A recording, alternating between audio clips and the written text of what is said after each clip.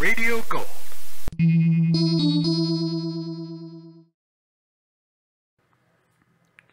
Nero Wolfe made his larger-than-life radio show debut on July 5th, 1943.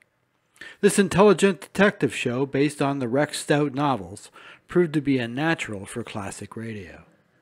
Throughout the show's run, Santos Ortega, Louis Van Rooten, Francis X. Bushman, and Sidney Greenstreet all filled the voluminous chair of Nero Wolfe. As well, a large assortment of actors played the part of every blonde's hero, Archie Goodwin. The Adventures of Nero Wolfe show remained popular on the airwaves in different versions for 8 years, from 1943 to 1951.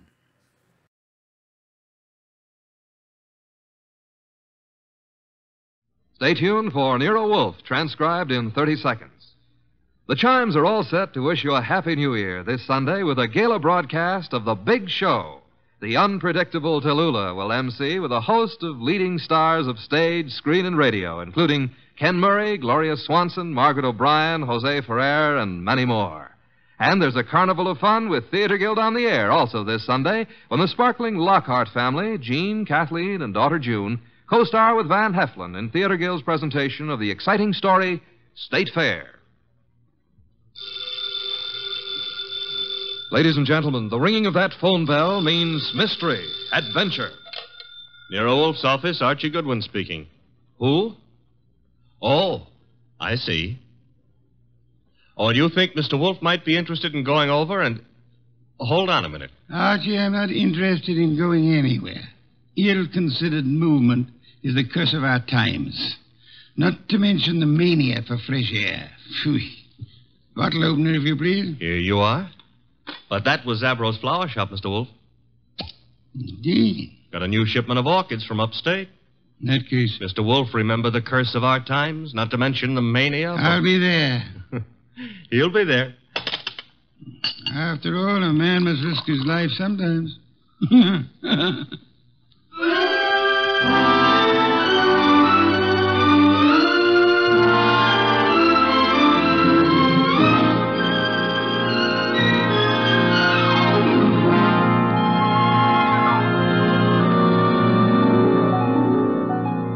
Ladies and gentlemen, it's the bulkiest, balkiest, smartest, and most unpredictable detective in the world. That chairborne genius, Nero Wolfe. Created by Rex Stout and brought to you in a new series of adventures over this NBC network in the person of Mr. Sidney Greenstreet.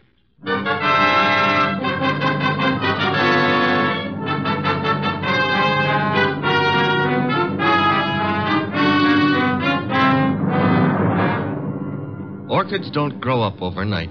They have to be carefully planted, tended, watered, and watched. And the same thing goes for murder. Take Zabro's flower shop minutes after we got that phone call. Zabro! Oh, Mr. Hansen, I did not notice you are here. I'm here, and what's more... You like the way I display your orchids, hmm? I don't like the way you've been avoiding meeting your obligation. Please, it is better not to shout. It'd be still better if you paid me what you owe me. Mr. Hansen, business has not been so good. I will pay. You'd better. I intend to... My lawyers aren't going to be satisfied by intentions. Your lawyers? I've no particular desire to own a flower shop, but it looks as if I'm going to, unless you raise some money. Mr. Hansen, I have worked years. I have given of my blood to make a success of this establishment. You cannot take him from me.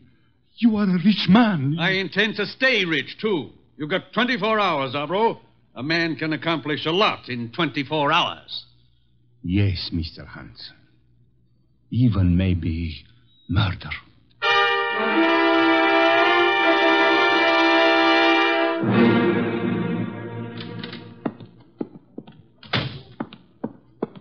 Mr. Zabro? Oh, good afternoon, Miss Hansen. Is Uncle here? Yes, he is here.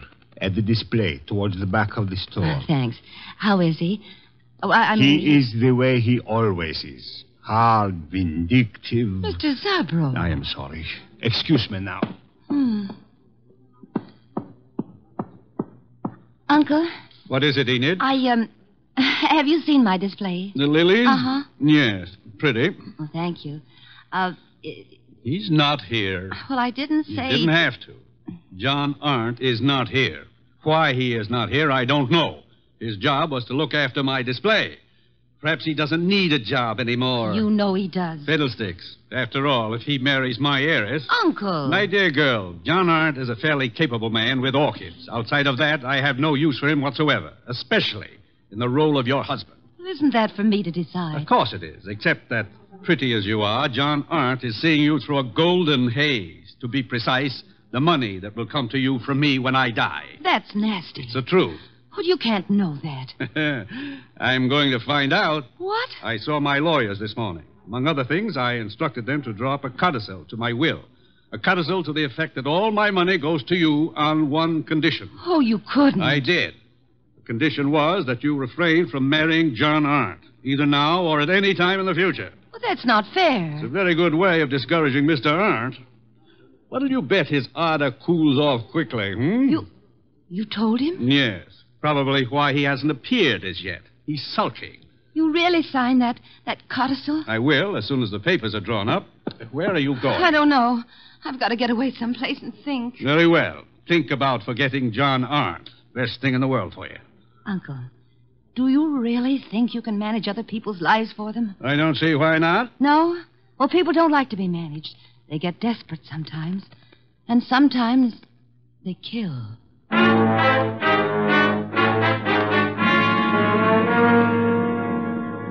Mr. Wolfe, what are you doing?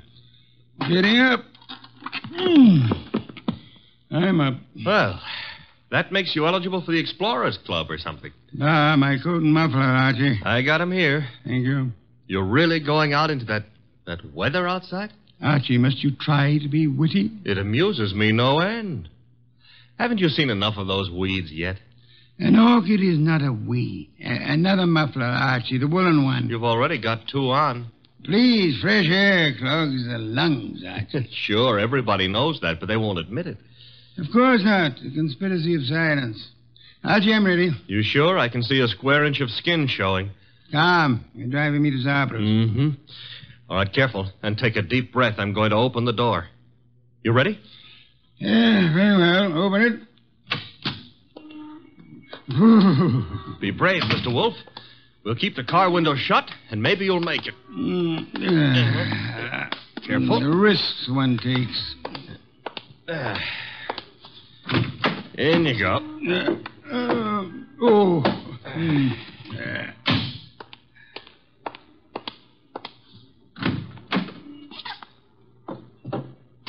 Well, okay, boss. Now, where is Zabros? 45th Street. Gee, 10 blocks. Grit your teeth, Mr. Wolfe. We're off.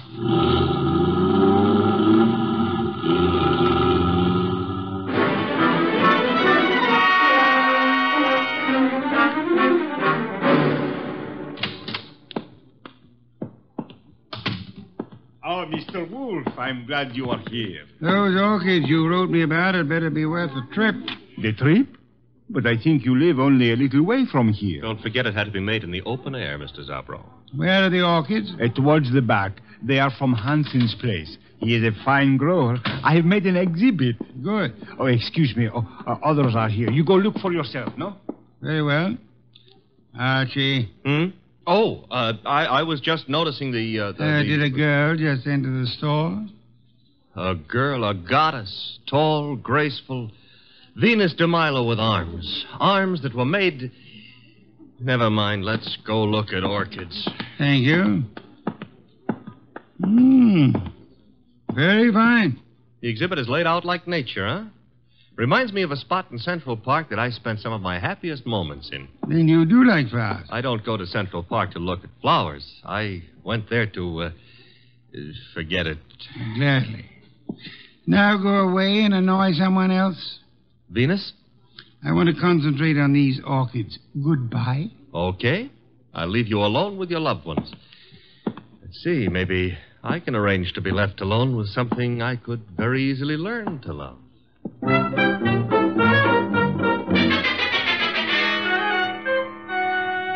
Hey, boss. Don't bother me, Archie. Oh, this is serious. There's a lily display just like this one over at the other end of the store. Nothing connected with lilies could possibly be serious. Maybe not, but there's a corpse planted among these lilies. Indeed? A lot of ferns were banked up in back of the display. I saw a foot sticking out, so I slipped back, lifted a few ferns, and found a body. Fresh? Very. The wound was still bleeding. Knife wound. Sad, very. Now run along. Well, aren't you going to do anything about it? Why should I? Anyone who'd permit himself to be found dead or alive among a display of lilies is beneath contempt. Well, maybe the poor guy didn't have a chance to crawl into an orchid display before he died. However, if that's the way you feel, I'll tell the police all about poor Mr. Hanson and let them... Who? Hanson, the orchid grower. He's one of the finest in the country. Not is. Was. Wasn't me who pushed him under the lilies. Under lilies? Pah. He would have hated that. Have you told Zabro? No. Zabro's been busy up front. Where is this display? Ah, right along here. There's been a number of people in the store since we came. Someone else may have noticed that dead man's foot. I covered it. Satisfactory. At times you give the illusions of intelligence. Is this the display? Yep. Come around to the back. There's a little space between the back of the display and the wall. Yeah. Now, here, right under this pile of ferns... Yes, Archie? Hey, that body. What about it? It got bashful. It's gone. Indeed. The corpse was dead. Corpse is off now. Confound you, Archie.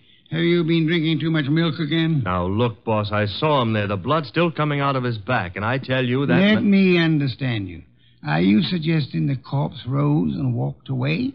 No, but somebody could have dragged it away. Somebody who put it here in the first place. Pictures, no doubt. Come along, Archie. If this is some half-witted trick to distract me from the orchid... Oh, no. I never come between a man and his love. Hey, wait a minute, Mr. Wolfe. Yes? Do ferns bleed? Let me see. Oh. Indeed. Yes, there is blood. Fresh arterial blood on these ferns. Bright red color. Which means there was a wounded person among these lilies recently. Thanks for the late vote of confidence. Whoever killed Hanson apparently found a better place for him. Mm-hmm. Took him home to put him over the mantelpiece. Unlikely. Hanson wasn't very decorative. Okay. Now shall I for the police? You have nothing to show them except a fern leaf covered with blood? No. Don't tell me you smell a fee among all these flowers. Hanson was a man I admired. Good heavens, Archie. The number of first-rate orchid growers is small enough without one of us being murdered. Mm-hmm. Unsportsmanlike, huh? Okay, we won't stand for it. What next? The body was removed from the building. How? Well, I wouldn't swear to it, but there's a window here that leads out to an alleyway. Could the alleyway be seen from the street? I don't think so. There's a bend in it. Wide enough for a car? Yep. Bring Zabro to me. Oh, don't bother. He's coming himself. Well, Mr. Wolfe, what do you think of the... Mr. Wolfe, I do not believe this. What don't you believe? You are looking at lilies. Not exactly. Whose flowers are these? Mr. Hanson's niece grows lilies. I see. Zabro, did you get all your orchids from Hanson? Oh, yes. He is an artist. Practically an old master at the moment. How much money did you owe him? Who tell you I owe him? You do, don't you? Well, yes. Business has not been so good. But did he speak to you? No, I guess you owed him money. But I do not understand. Was Hanson in the store today? Yes, he came. You hear us quarrel, eh? Where is he now? I do not know. He leave, maybe. I rather think he did. Zabro, who else was in the store within the last half hour who might have known Hanson? Oh, Miss Hanson was here, and John Arnold. He is Mr. Hanson's assistant, and how you say, sweet on Miss Hanson. Was she the tall girl came in shortly after we did, Mr. Zabro? Tall? Yes, I think so. Are either of them still here? No. They go. Together? Miss Hanson go first. Very well. Come along, Archie. Okay, Mr. Wolfe. You will not tell Mr. Hanson you know of my debts. No, Mr. Zabro, I won't tell him. As a matter of fact, even if I wanted to, I don't think he would listen.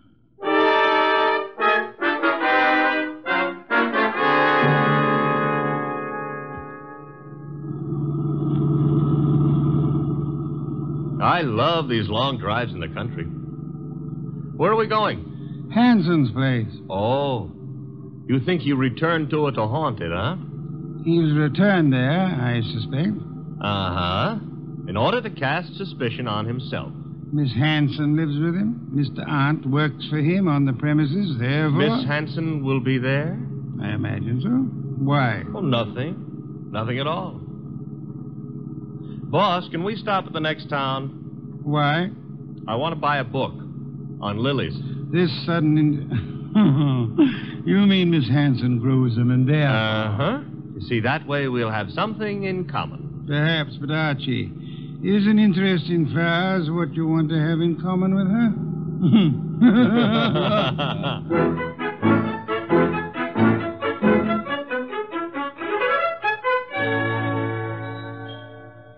So this is the house that Orchids built, huh? Snazzy.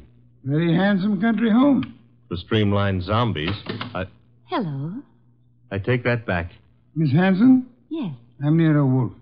The person ogling you is my assistant, Mr. Goodwin. Oh. Well, Uncle's spoken of you, Mr. Wolfe. Oh, come in, please. Thank you. I was not ogling.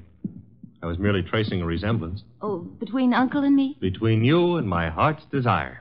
Archie, stop being poetic. It doesn't become you. In here, please. My uncle isn't at home yet, but... Oh, John, this is Mr. Wolfe, Mr. Goodwin. John is Uncle's assistant. How do you do? How do you do? Mr. Hanson hasn't returned from town yet, Mr. Wolfe. Are you quite sure? Why, yes. Unless Enid saw him. No, I didn't, John. Indeed. In that case, if you don't mind, we'll wait for him. Well, of course, we'd be delighted. Sure. Excuse me, won't you? I've got some work to do. On orchids or lilies? The orchids. Well, then go right ahead. See you later. Oh, can I get you something to drink? Beer will do, thank you. I'd better help you bring the bottle in, Miss... Archie. On the other hand, maybe you can manage alone. Well, of course I can. I'm a big girl, Mr. Goodwin. I noticed. I mean, why not call me Archie? It takes less time. I'd like to, Archie. Swell. Remember what old Dr. Tidmouse said? I want a bottle of beer. Said, I want a bottle... Oh. No. Never mind, Enid. You better go gather some beer for Mr. Wolfe. All right. I'll be back in a minute. So much of her and all so nice. Archie, are you forgetting why we're here? I don't care why you're here. We're waiting for Uncle. Uh-huh. Mr. Wolfe, it's unlikely that Uncle is going to walk in through that front door. True. That is why you're sneaking out the back door to find him. How do you know he'll be around here? This is where he lives, isn't it, Archie? Yes, but if you'll remember, Uncle gave up living earlier this afternoon. You mean he was persuaded to? Nevertheless, I rather think he'll be around, body and all.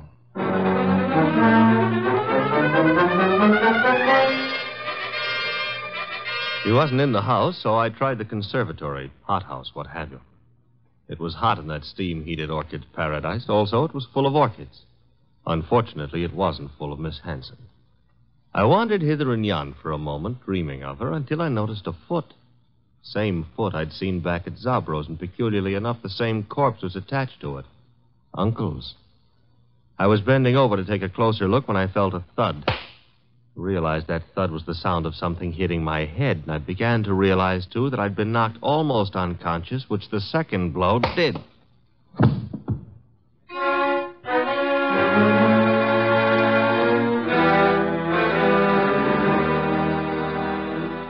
I can't understand where my uncle is, Mr. Wolfe.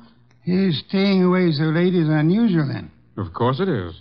Which reminds me, Archie's been gone for several hours. Yeah. Where did he go, Mr. Wolfe? To look about? Were you in the hothouse, Mr. Hunt? No, I was packing some plants.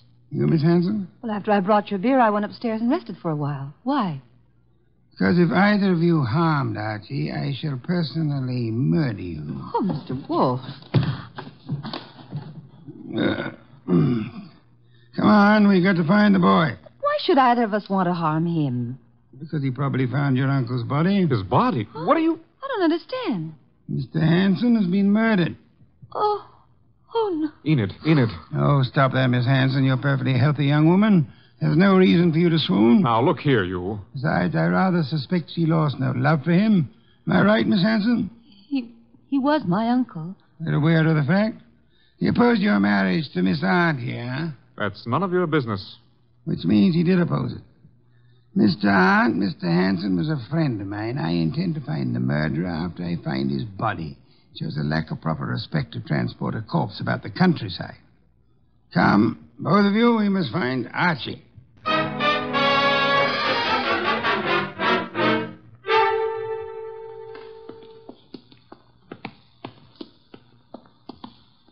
This whole thing's like a nightmare. If you can't wake up from it, let's go on with the search. Oh, look, they're on the ground. Archie. I'll see if he's all right. Why, this is fantastic. Mr. Hanson stabbed to death, and now Goodwin. He's just been stunned, thank heavens. He's coming to. Oh, I died. Oh, correct me if I'm wrong, but I'm dead. Archie, speak to me. Oh, I went to heaven. Are you all right, Archie? Uh-oh, the other place. Get up. Sure, if somebody will hold my head. Oh,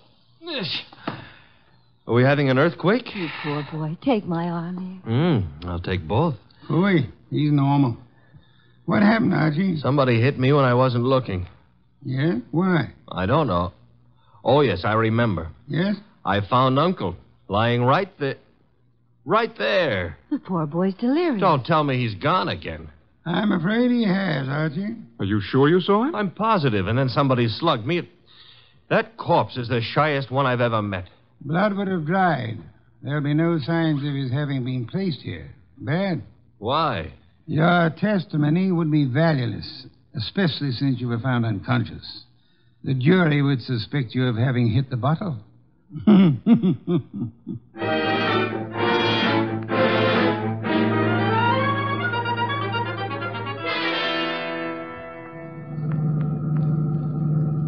Why didn't we stay the night? I'm a sick man. Enid would have nursed me. You're not sick.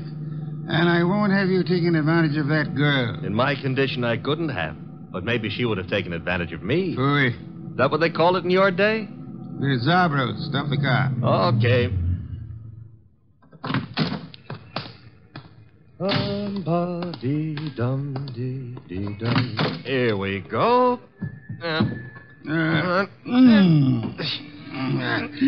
Oh, I can manage. I'm not entirely helpless. Place is closed. Dark. I was afraid it might be. Don't tell me Zabro's gone traveling, too. Possibility, Archie. You mean he killed Hanson to cancel the debt he owed him and then followed us out to the country house and dumped Hanson there, hoping to pin suspicion on Enid and John? Perhaps. Uh-huh. Slugged me when I found the body too soon, and then... Uh-huh. Guess we better get into the joint. Door's locked. A guy I know got out of jail the other day. Yeah? He's reformed, so he gave me all his skeleton keys. You have them with you? Mm-hmm. And we'll find out in a minute just how good a burglar he was. Very good. Will you come in? Shut the door. Okay. Now. What's that? Somebody's been hurt. The lights. Nothing up front here. Back of the store where the exhibits are. I'll go see. Maybe you better stay here. Nonsense. Oh, where? Oh, among the lilies again. But this time there are two bodies there. Sabro. Quick, Archie. Mr. Zabro? Mr. Zab? He's been shot, boss. Bad. He's trying to say something. In the lilies. Mr. Hanson. Yes, we know about him. Who shot you? From the window. Alleyway. Came in. Mr. Zabro, who? He inherit money. Inherit. Down, Mr. Wolfe, quick. Somebody's shooting from that window.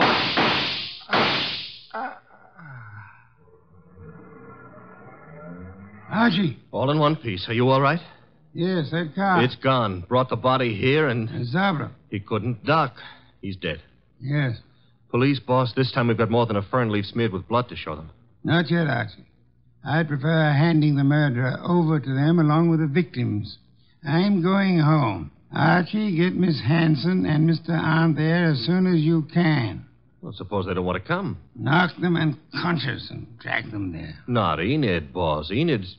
Hey, What Zabro said about inheriting. Don't anticipate, Archie. When you get them to my office, we'll identify the murderer then.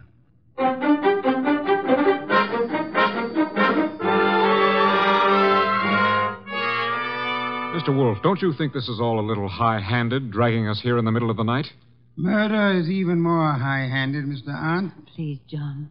Miss Hanson, do you inherit? Well, I guess so. I'm Uncle's only relative, so I suppose. Wait a minute, Enid. Mr. Wolfe, are you suggesting that she had anything to do with this invisible corpse? The corpse is no longer invisible, Mr. Arndt. You've seen Uncle? Yes, dead in Zabro's establishment. Lying with a knife in his back in his own orchid display. Now you're trying to pin something on me. You know I set up that orchid display. Indeed. The police will be interested in that information. But he wasn't found in the orchids. He was... Yes, Mr. Arndt. He was found where? I don't know. You were about to say the lily display, weren't you? I wasn't going to say anything. You're a little late. You already informed us that you knew his body was not placed in the orchid display. How did you know? I just guessed. The jury will be very much impressed by your remarkable clairvoyance, especially since Archie asked Mr. Zabro to come in. Mr. Zabro? Okay. Don't bother, Goodwin. John, that gun. Shut up, you little fool. Enid's a big girl. I don't know how you tumbled, Wolfe. Lucky guessing, maybe. Oh, come now. Neither of us has indulged in guesswork. You killed Hanson, placed his body in the lily display to attract suspicion towards Miss Hanson. You felt sure she wouldn't be convicted, so you were safe. She would inherit, you would marry her, a marriage which your uncle opposed. When you saw that Archie had discovered the body too early for you to establish an alibi for yourself... Then he sneaked the body out of the window into his car and then dumped it in the hothouse. For time. Go on, Mr. Wolfe. He didn't intend it to be discovered there, which was why he knocked you unconscious, Archie. Oh, I'm so glad he had a good reason for it. He had a body on his hands. He decided to double back, put the body in its original place, and carry through his plan. But Zabro caught him at it, poor fellow. I thought Zabro was in the other room. Lost you fool. You think I, too, am addicted to carrying corpses about? Zabro is dead. And you've given yourself away unnecessarily. Archie? All right. Archie, quick. Let go, Edith. I've got his arm. I'll give him mine with a fist attached. Oh. Very satisfactory, Archie. Now call the police. Inform them you have 2 corpses and a murderer for them.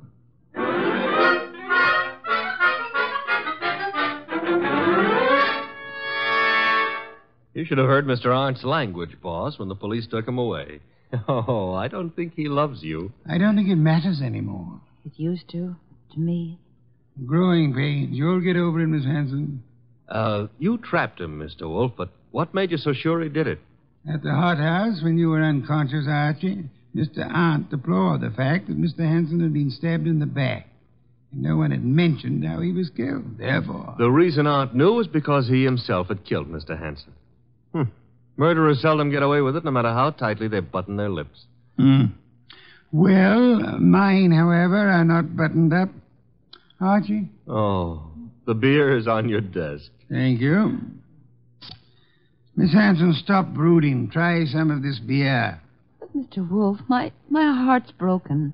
As a man who has lived a good many years, Miss Hanson, permit me to assure you that the easiest way of mending a broken heart is by filling the stomach.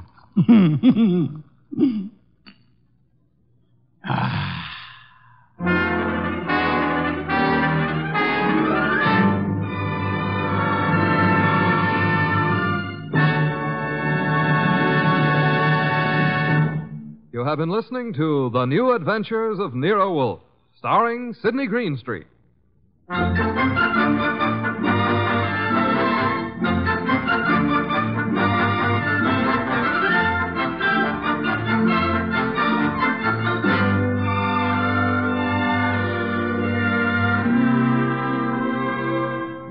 Tonight's transcribed story was based on the characters created by Rex Stout. This is an Edwin Fadiman program produced and directed by J. Donald Wilson. In the cast were Larry Dobkin as Archie Goodwin and Gigi Pearson, Jay Novello, Herb Butterfield, and Byron Kane.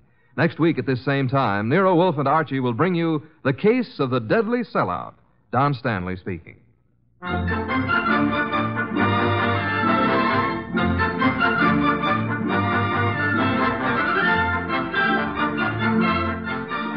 chimes mean good times on NBC. Friday means another visit with that entertaining eating establishment, Duffy's Tavern.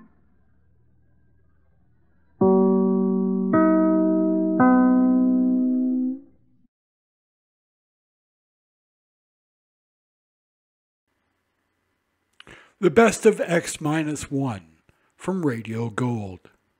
X-1 has been described as one of the finest offerings of American radio drama and one of the best science fiction series in any medium of all time. Subscribe now to be notified when new shows drop.